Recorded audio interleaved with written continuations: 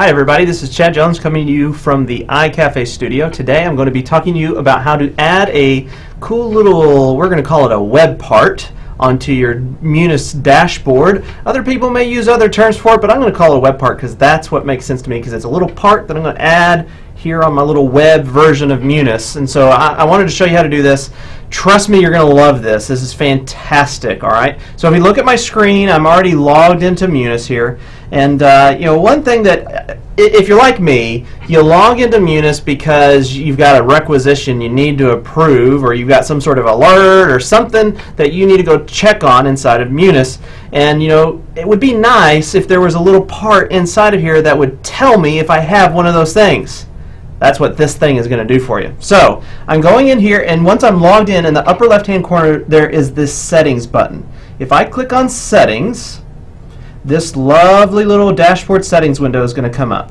I'm going to, up here in the available tenants area, I'm going to click this drop down and I'm going to choose MUNIS, and here's all of the web parts that I can add inside of here. So I'm going to click on MUNIS workflow because that's where this lovely little tip is from, and this My Workflow option is what you're going to do. So I'm going to grab My Workflow and I'm going to click and drag it to this right area right here. So I let go. Here it is. My Workflow is inside this right little area for the web part.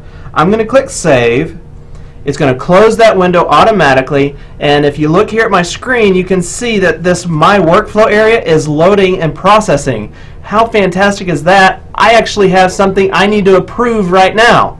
So I can come in here. If I had any notifications, I could click on notifications. It would tell me what they were. If I had any alerts, you know, I could check on them there. Or if I have any approvals, I can click on this. And looky here, I have an approval. I have a trophy as approval I need to approve. If I click on this little this checkbox right here and come down here to accept, optional comment, I don't have any. I'm going to hit save. Bam! I just approved that requisition without going into any MUNIS screens. How fantastic is that? All right here from my workflow dashboard.